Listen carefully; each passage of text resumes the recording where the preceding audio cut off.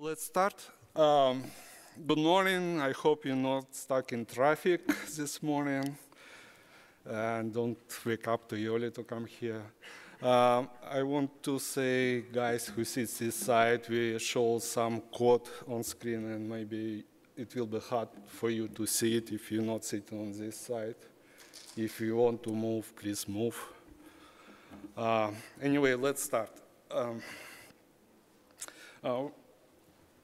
First, we want some legal disclaimer and safe harbor, which means that what we show it's our plans for future. It's intended only for information, and it can be any contract based on this. Intel and Oracle work for many years already, and in this presentation, we talk about some optimization we did together to improve code generation in JDK 10 and 11. We will talk more about what Intel plans to improve beyond just vectorization and new instruction generation. First, I want to say that we are very proud about very active and dedicated OpenJDK developers community. We are formed for long years. I remember that we started working with Intel closely on improved performance of Java in 2007. Even it's the year we opened Java forward, and since then, a lot of other companies joined OpenJDK community. I listed a few of them on this slide. Before we jump to 10 and 11, I want to say several words about JDK 9. I would call it its unfortunate release because we worked on it for almost 4 years. There was major changes and minor improvement we done there, but it was unfortunately that it lives only for 6 months due to new release model Oracle adopted to release JDK each new version of JDK each 6 months. So I want to list it features which was put into JDK 9 so people know that it was a great release anyway. It was first released with major feature, it's Java module project Jigsaw. It was done to improve security and tight all class relations, which also enable us clean up all relations between classes. And if user want to use Glink and want to use only subset of classes, they can select these classes modules and ship JDK, which is much smaller than full-blown JDK, which includes code which never used. There was a var handle. When we're working on that, we also want to improve usage of some API, which is internal, especially some misconceived. People, we say it's not supported for internal use, but people use it a lot. So we decided that it shouldn't be this way. We introduced new JDK internal APIs, which strictly use only for JDK. And for people who want to low-level access to fields and others, to object, Java object, we introduced var handles. We also introduced G-shell, which is very interesting. When you enter it, you can simply type Java code and it will execute for you.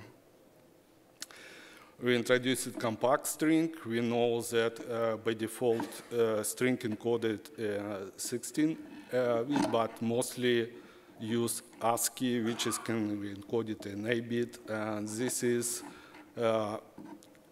improvement done to reduce almost in half size of a string if it's detected that only default encoding is used. There was several new port contributed by OpenJDK community at that release, and also ahead of time compilation. There were several general hotspot JVM improvements, and also Intel contributed several major improvements for x86 code generation, especially new IVX 512 instructions. They will use for important intrinsic like string compare and array equals. And this is list other features which was added. And as I said, we can consider JDK 9 as major release, but it was only short-term supported release. End of life was March 2018. Next release was JDK 10, which was released 7 months ago. This is new release cadence. Each 6 months we release new JDK version. And new feature was local variable time interface, new garbage collector interface. G1 was significantly improved, particularly we added parallel full JDC collection. We open application class data sharing, which was a closed commercial feature before. A year ago on Java 1, we said in Keynote that we open all commercial features, and we follow this promise and open ahead of time. Application class data sharing was one of such steps. Class data sharing, it's simply during training run, you record all classes, use the application, and create image of class data which dump on disk. And next time execute, you load it, and so you don't need to load and parse jar files, models, and so on. So it's greatly improved performance of startups up to 15%, 15-20%. Great feature. There was also Intel introduced heap allocation on alternative memory device, and Vivek will talk about this. And we added new experimental JIT compiler, Java-based Graal. Oracle Labs work on this already for something like 6 or 7 years. And this is our plan currently to make it to see if how it will work and maybe replace our old C++ based C2 server JIT compiler. There was several general optimization from which I will point out loop stream mining contributed by Red Hat, which help with low pause GC when we have optimizations to call it counting loop, but where we don't have support a safe point where code should pause when GC need to do collection. And if you have a lot of execution loop body, and even if VM GC ask to stop to save point, it can still be executed for a long time, which increase pauses when other part of VM wait when compiled code stop. To avoid this loop stream mining introduced. Instead of one loop without save point, we create nested loop with less iterations than external loop which have save point. So it significantly reduces pause time when GC wait for pause. x86 optimization was vectorization of CMOV, mask securities, and FMA. And Vivek will talk about this. JDK 10 also short-term release, which is end September, end of life. And finally, we come JDK 11. JDK 11, it's long-time support release. We will support for several years, and we just released it less than months ago. A lot of new features was pushed there. I would say 2 new Java GC collector was pushed. I would point out ZGC This is Oracle Future GC, and there are talk about this on Wednesday. And last point, it's flight recorder, which is also was commercial features before, and we open it. From here, I want to point, learn single file source code program. What is this? It's Java follow what other languages do when you have simply interpreted source code and execute at the same time. So with this, it will allow you to do that. You don't need to go for small program, for college, for schools, for people start learning Java. It simply can execute this way. Total number of enhancements about 500. And from x86 optimization, there was several optimization done, and mostly new instruction added. And here is data, so we will support for 6 years, 5 years, and even, yeah, even if you couldn't extend support. So this is general observation of JDK 10, 11, and 9 new features. And Vivek will talk now more about in detail x86 improvement.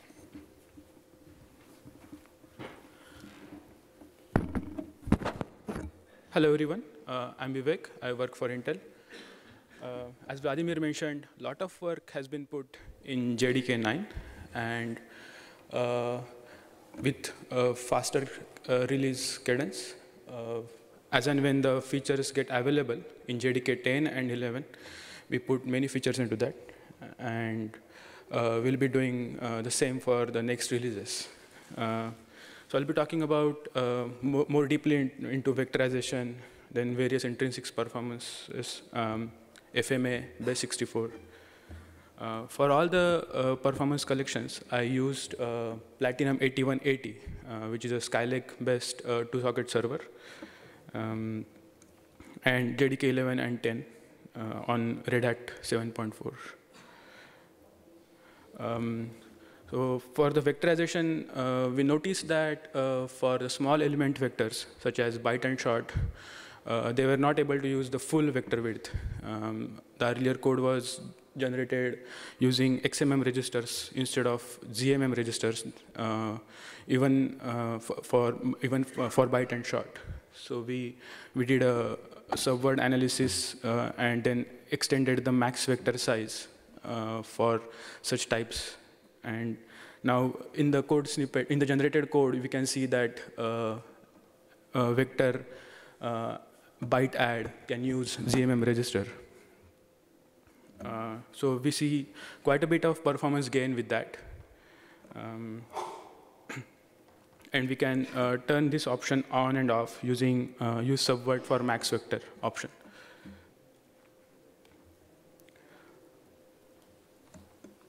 We had optimized vectorized mismatch already, and we further improved array compare and buffer compare using vectorized mismatch on the notion that most of the time strings are not equal. So the mismatch occurs at the first element itself. So we bail out by comparing first element, and just with that improvement, we see quite a bit of performance gain, more than 2x. So 100% is actually optimized vectorized mismatch, and then with that small change, we see 2x gain with JDK 11. So the change is made in JDK 11 on top of JDK 10 improvements. Square root is one of the important functions used in math from the math library, and we generated a vector square root instruction for the function or the code snippet given in the first write block.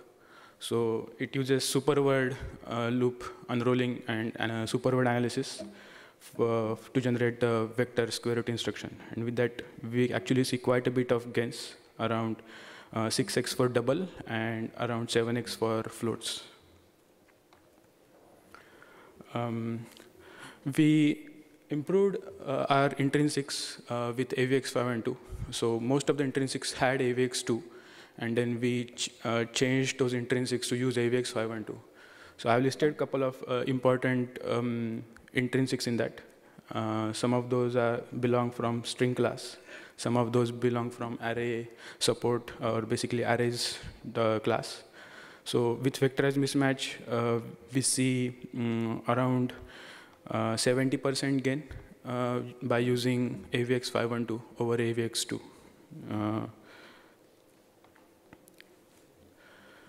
I'll talk about FMA, that is fuse, multiply, add. We all know that Java semantics doesn't allow fusing, multiply and followed add operation followed by that, and to generate a FMA instruction. So in JDK 9, FMA API was introduced, which actually generates results by imitating the fused multiply and add operation. So that API, we wrote an intrinsic for that, and then that API generates FMA instruction. Later on in JDK 10, we vectorize that FMA intrinsic, and then we see quite a bit of performance with that. So I have performance data on the next slide. But basically, FMA is very useful for various linear algebra functions in HPC and machine learning. So it's like a basic building block in those workloads. So I have a small code snippet where we can see the s.base is basically a normal way of writing a fuse, multiply, add. And if we use the FMA API for dot product, then that is also given at the small code function below that. And with JDK 10, we see a scalar FMA instruction getting generated, and we can further vectorize that function by sharding the array and explicitly unrolling the loop, and then we can see packed FMA instructions are getting generated there, and we see quite a bit of gains with the vector instructions. So idea there, we could further improve the auto vectorizer, so that we don't have to unroll and shard the loop the way I have shown here in the code snippet. And also we can use vector API to write this code in a different way and use vector instructions. So that I will show later, talk about it later. Base 64 is used in the media, such as HTTP headers, and it's basically we intrinsified the encoder, which converts the ASCII string to base 64 format. So we have the AVX512 base intrinsic for that, and we intrinsified that encode function for base 64. And with that, we see quite a bit of gains, more than 2x with that intrinsic. And if you don't use the intrinsic, there is not much gain. So going forward, we also enabled persistent memory for Java. There are a couple of ways we can use persistent memory. So there I showed some of the ways here. And so what is whole heap on Java? So we can put the whole heap or complete heap, including young chain and old chain, on persistent memory. And this is very good when there is multi-tenant JVMs, when there are a couple of JVMs on the system are running, and the JVM doesn't have any latency issues. Then we can keep that JVM heap onto persistent memory, and that gives us a low write memory bandwidth. But that's a requirement. And for that, we added a flag, allocate heap at, and you can use the mount point to specify the persistent memory. Another usage of persistent memory is just putting the old generation on persistent memory. So young gen stays on DRAM and old gen on persistent memory. And this is very good for workloads like HBase or NoSQL kind of workloads, where we have very long-lived objects and they stay on they go into old gen and stay onto persistent memory, and that provides large capacity of cache and increased hit rate. So we have another flag for that called allocate old gen at, and then we can specify mount point for that, and then with that option we can put all the old gen onto persistent memory. Third option or third way is for using persistent memory is using direct byte buffer in volatile mode. So we can use file channel map to do that, and there are some limitations with that. There is a direct byte buffer size limitation, and it also goes through serialization and deserialization. So I have the code snippet where we allocate the memory, and then we map it using file channel map, and then we can read and write to persistent memory using direct byte buffer.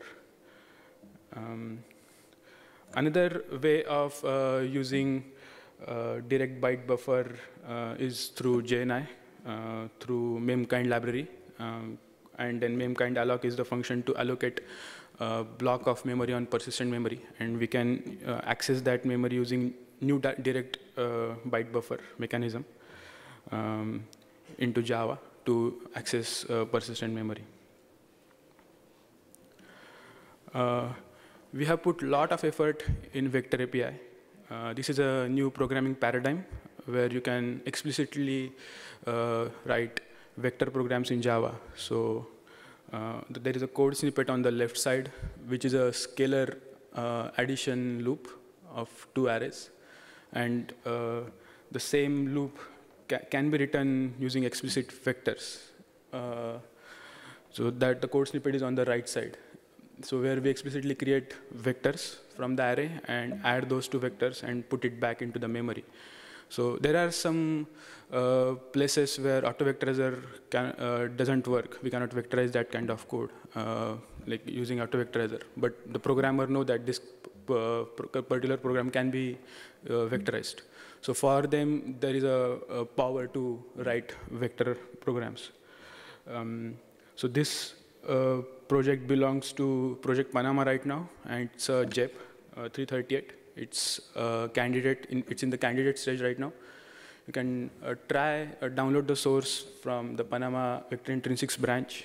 Try it out. Use it for your use cases. Give us your feedback on that. So there is a detailed talk tomorrow at 1:30 p.m.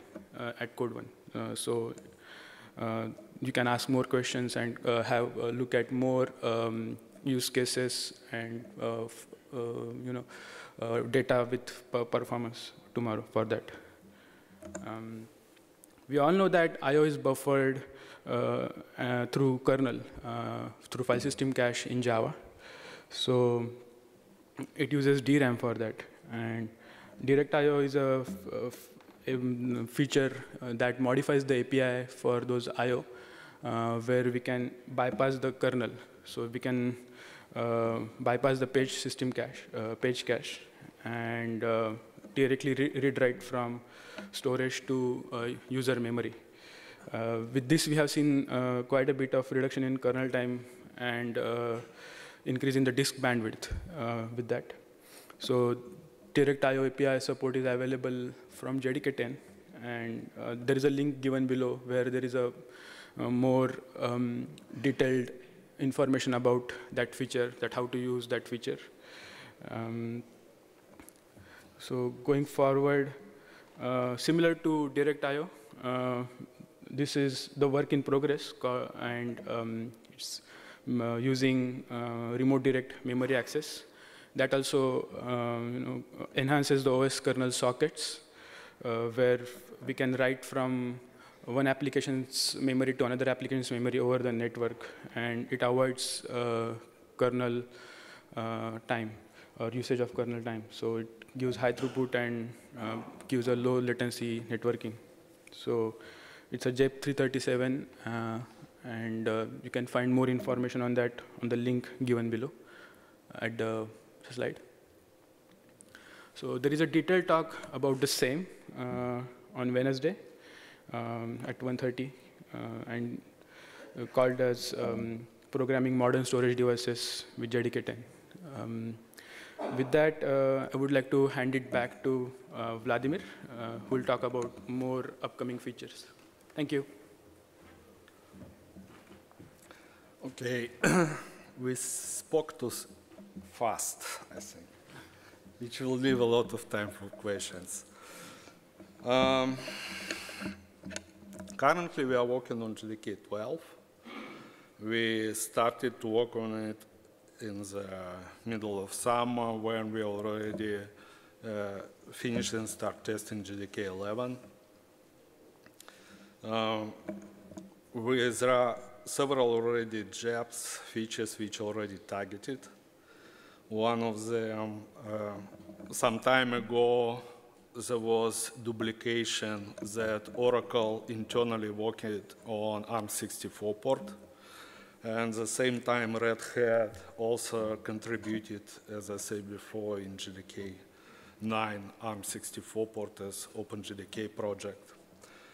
And we thought that maybe we will have advantage, better performance, but all ended up that we decided it's maybe not worth it. And as a result, we decided to go with open port. And what port we have before with only, we have 32-bit and 64-bit ports, so we leave only 32-bit port, which open community still want to support. Another feature is default class data sharing. I talked to you before about application class data sharing, which simply dump collected class data to disk and reload on startup next time. This feature pre-generate system classes data from Java-based and other modules and store it on disk or in JDK directory. And when you launch every time you launch Java, it will be used. So far, total number of enhancements we contributed to 10. It's much less to 11. I think we have number 500 contribution new enhancement 11 because people know that it will be long supported release. So people want to push as many as possible features there because they will be used for a long time. From optimization in hotspot, I want to mention optimization which calculate trichotomy calculation, optimize division by 2, and also we refactored garbage collector interface. It's common interface we introduced in 10, which can be used by any garbage collector. Like I pointed before, it's G1, it's already default, but then Epsilon GC and ZGC. And in future, it will be Shenandoah GC, which Red Hat contributing. We did measure rewrite AVX 512 implementation in JDK 12 because the original implementation was bug-prone, as we found, and complex, and we simplified it. So we're currently testing it. And JDK 12 will be, again, short-lived, and will be outdated in September next year.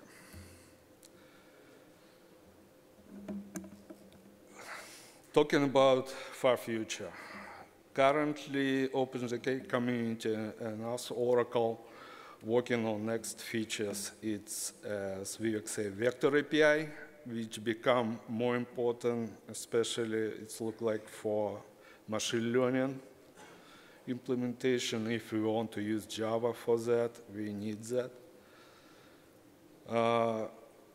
Limited speculative execution. This is work to address Spectre issue, which everyone knows.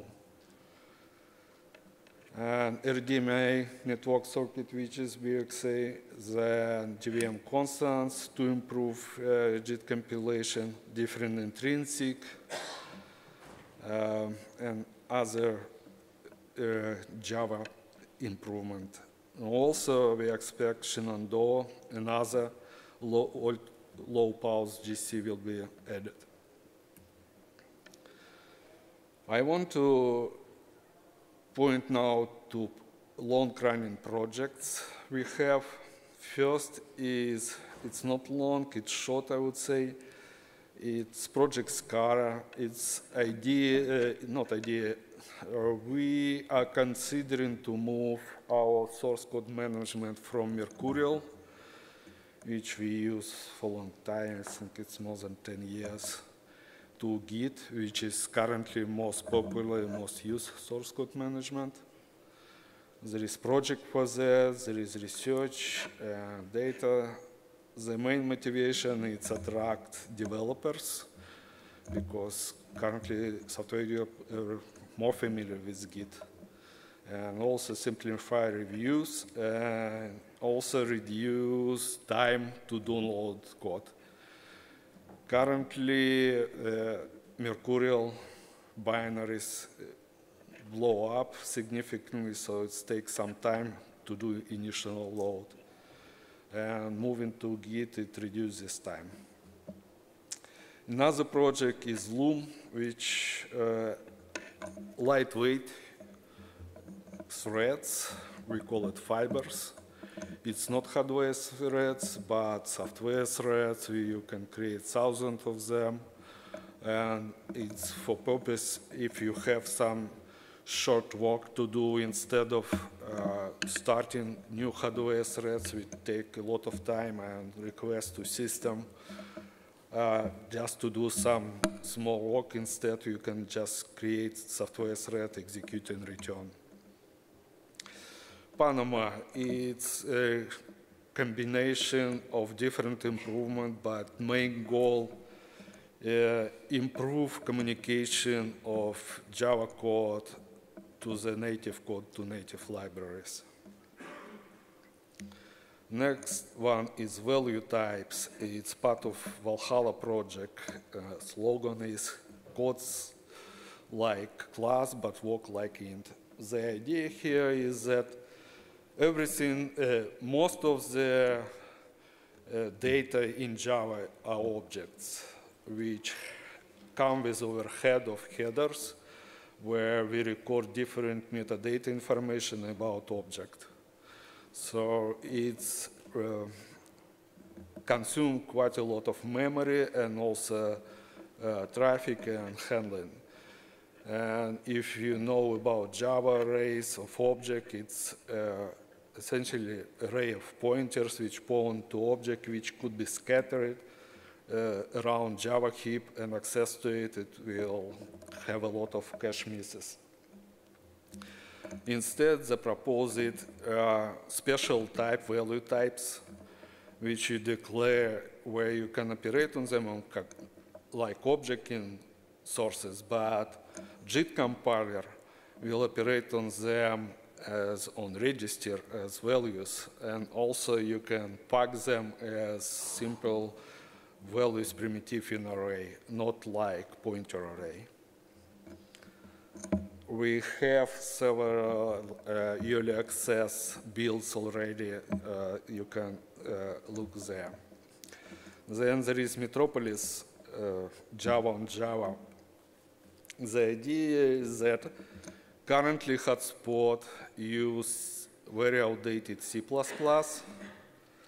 I would say it's most like C plus objects, We don't use exception, C++ exception, other stuff. We only recently, a few years, start use extensively templates. Before that, we didn't use it. The main reason was because we're running on different platforms and have to use different C++ compilers. Not all of them support in the same degree features we want. On the other hand, Java, it's product we produce ourselves. We have control of it, and we can add features we need to that.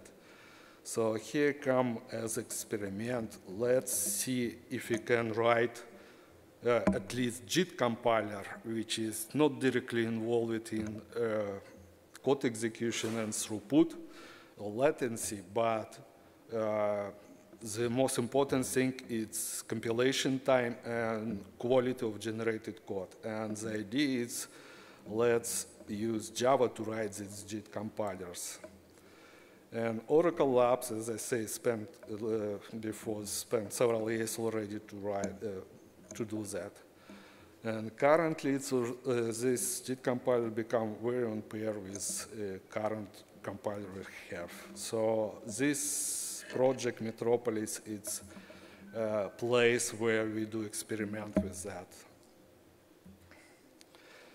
So this is the end of our talk, and this call for action.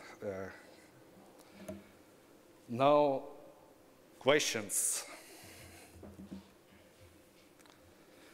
Okay. Can you go to Mike?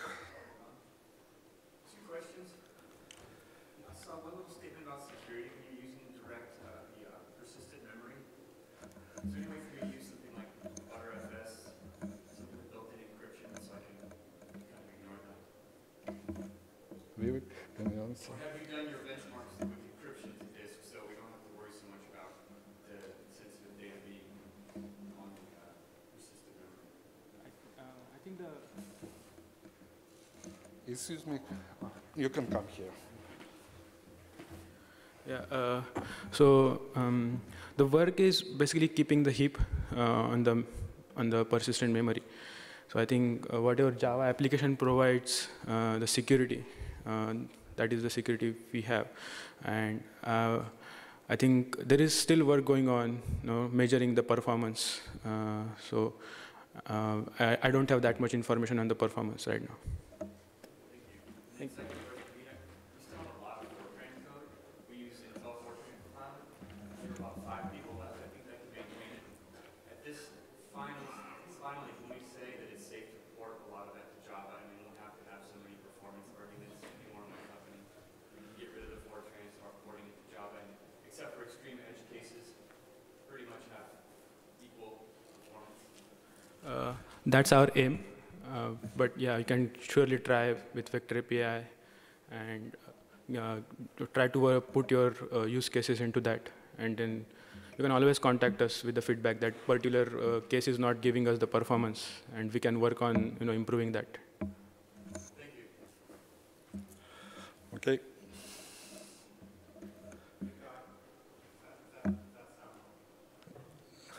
Can we switch? Okay.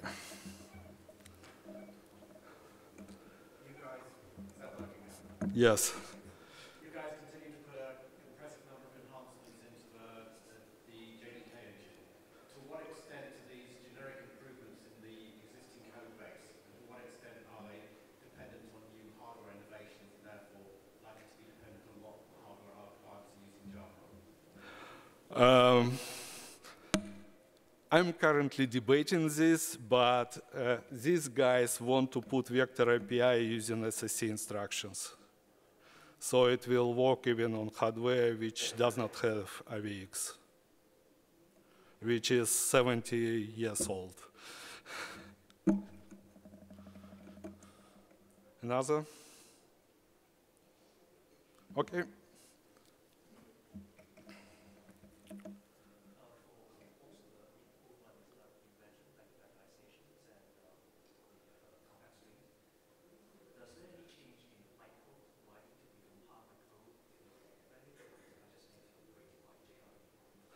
So you have to use, no, you have to use new JDK, which support it. I don't think you need to use change your or recompile your code.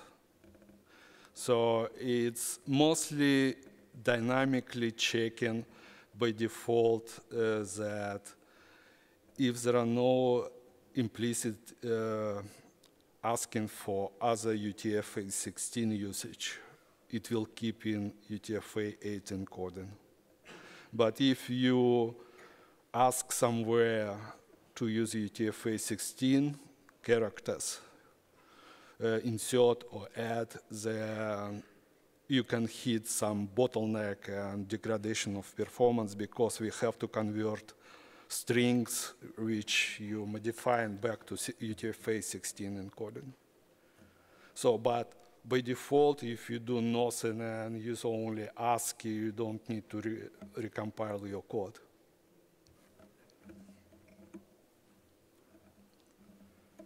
Any other questions? Thank you.